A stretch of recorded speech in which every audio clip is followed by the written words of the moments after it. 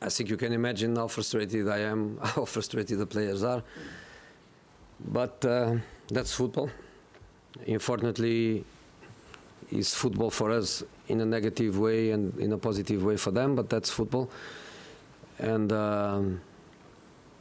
it's easier for me to praise them than to criticize us. It's easier for me to analyze internally and discuss with the players than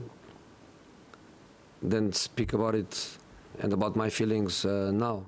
I don't want to find an excuse at the level of fatigue. The game was intense, very intense. We didn't control it until the end. I don't think we ever believed that could happen, what happened, and we were punished by that, and we were punished by their belief. That is to praise too.